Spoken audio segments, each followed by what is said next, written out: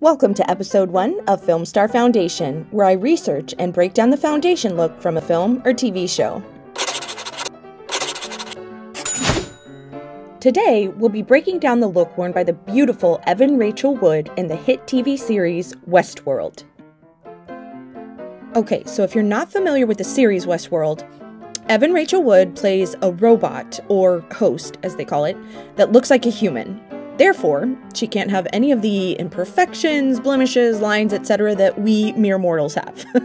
Now, the first time I saw her on the screen, I could not stop staring at her skin. She literally looks like a doll. She's so perfect. So, the big question, of course, is what foundation did makeup artist Rachel Hoke use to make her skin look so perfect?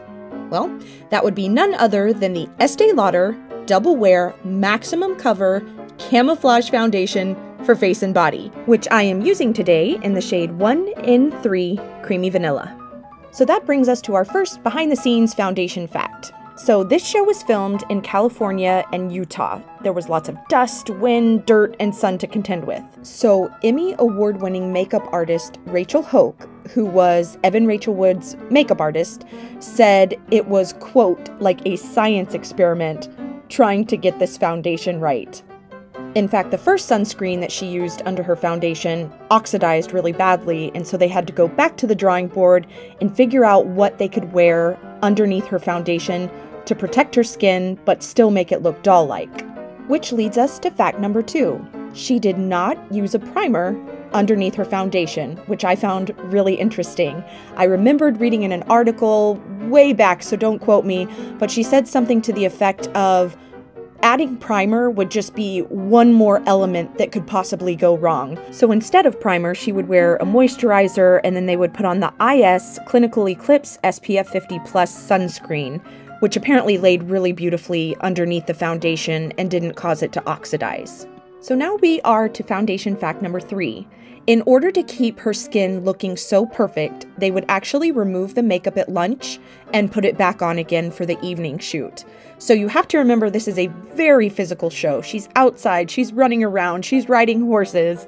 They would leave her eye makeup intact, but they would use a French brand no-rinse cleansing and softening milk to remove her foundation and then reapply before the evening shoot. So now that I've had a chance to try this out myself, I'm going to give you my opinions on the foundation. If I'm being totally honest, before I tried this, I thought that I was going to hate it.